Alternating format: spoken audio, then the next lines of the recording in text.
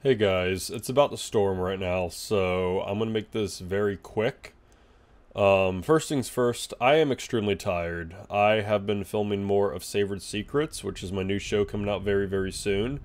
I had to wake up very early in the morning and get filming, and filming concluded a couple hours ago. I'm still feeling it right now. I'm still very tired. So that's why I'm very low energy right now. However, I need to talk about this because I've been meaning to talk about this at the beginning of each Pikmin episode. But it's just getting way out of hand and I keep forgetting to talk about it. So I'm just going to make a video talking about it. I may forget to mention it in future Pikmin episodes, but I just want you guys to keep this in mind. Please stop spoiling future areas and enemies in Pikmin. So if I'm playing the game and there's a new area I've yet to discover or a new enemy that I have yet to discover, please don't go to the comments and flat out tell me about the enemy, how to beat the enemy, what the enemy is, and what area it's in. Don't be like, hey, I can't wait for you to get to this area to fight this specific enemy, and make sure when you fight this specific enemy, fight it this way so you'll come out on top. It's just like, but I haven't even gotten close to that area, or I didn't even know that enemy existed until you told me, and it just, in my opinion, ruins the fun. It just takes away from the discovery factor, the initial discovery factor, and not knowing what to do. So, what I love about video games is where I get to encounter this new enemy or find this new area for the very first time and figure out how to take it down myself. However, if I struggle, if I just don't seem to get it, then take it to the comments and tell me once I discovered the enemy or once I'm in that area. By all means, go crazy.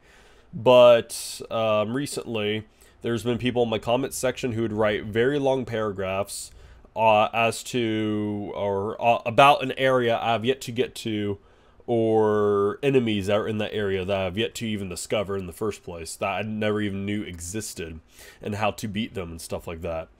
So please stop, please, because I want to play the Pikmin games, or just mostly any game and every game in general, with as little spoilers as possible. I hate spoilers. I hate spoilers so much. I don't want the experience to be spoiled for me. I don't want to know exactly what I'm up against in the future and instantly know how to defeat it. Like, well, how is that fun? That's not fun to me.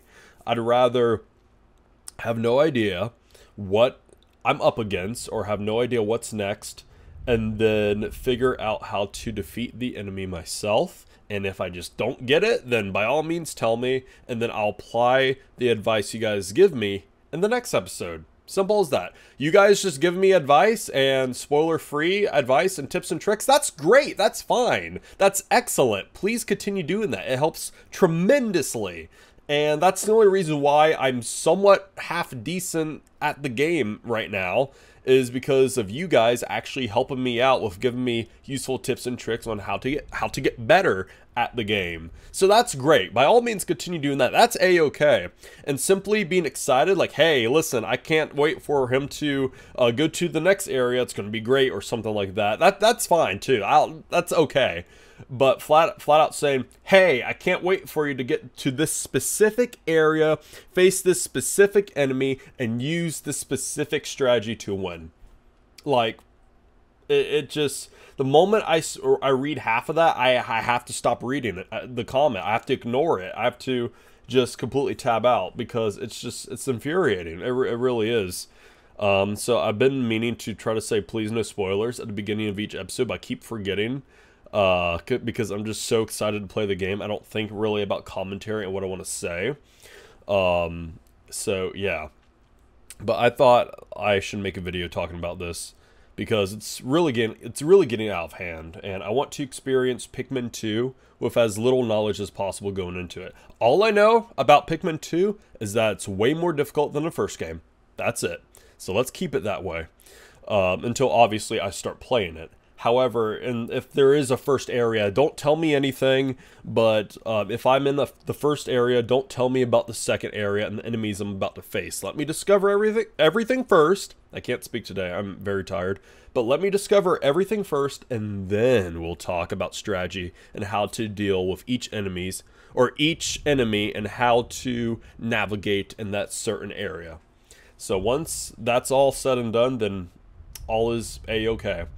But I've seen people talk about future bosses, and what's so weird to me is that during, like, I think episode 4 of my Pikmin Part 1 Let's Play, people were already talking about Pikmin 2. And I'm just baffled. Like I said, I had to stop reading. I'm like, why are people talking about certain enemies and certain areas in Pikmin 2? When I'm not even halfway through the first game. Now I am nearly done. Now I'm like 90% through the first game. But like at the time, I'm just like, why? I just don't understand it. It's just frustrating. I also plan on playing all the Pikmin games in numbered order. So obviously when I'm done Pikmin 1, I'm going to play Pikmin 2, and then 3, and then 4, and then Hey Pikmin. So even though I pre-ordered Pikmin 4, I just have the game at the ready, I will not be playing Pikmin 4 right after I'm done with Pikmin 1. Like I said, I'm going at my own pace. I'll play Pikmin 2, and then 3, and then 4, and then Hey Pikmin. And then maybe check out some modded Pikmin and stuff like that. So, yeah, I don't know. It depends what you guys want. Also, I've been thinking about streaming the the Minecraft Pikmin Let's Play, because I only made one episode of that. I didn't make an episode 2, I just never had the time and never thought about that until recently. I'm like, oh crap, I need to make a part 2.